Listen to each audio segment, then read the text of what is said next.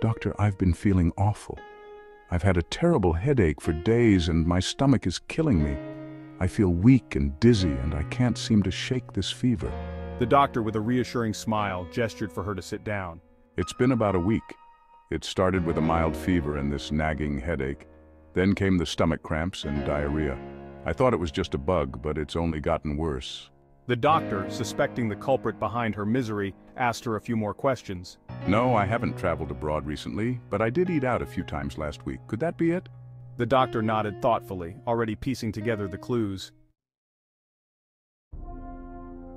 Based on your symptoms and recent travels, the doctor began, his voice gentle yet firm, I suspect you might have typhoid fever.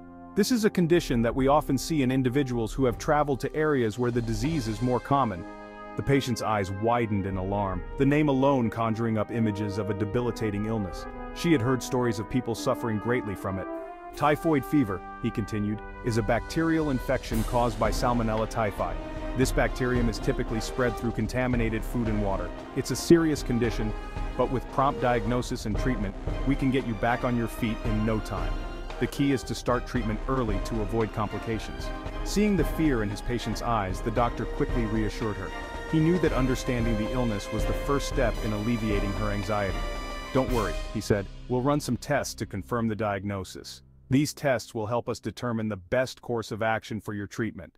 But first, let me explain a bit more about typhoid so you can understand what we're dealing with.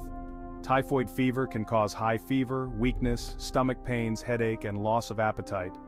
The patient, still apprehensive, nodded slowly, eager to learn more about this illness that had brought her to the doctor's office.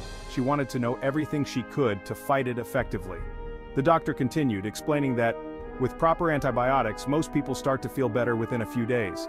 However, it's crucial to complete the entire course of medication to ensure the bacteria are fully eradicated. The patient felt a glimmer of hope. She realized that with the doctor's guidance and the right treatment, she could overcome this illness. With a plan in place and a better understanding of what lay ahead, she felt more confident. The journey to recovery had begun, and she was ready to face it head-on.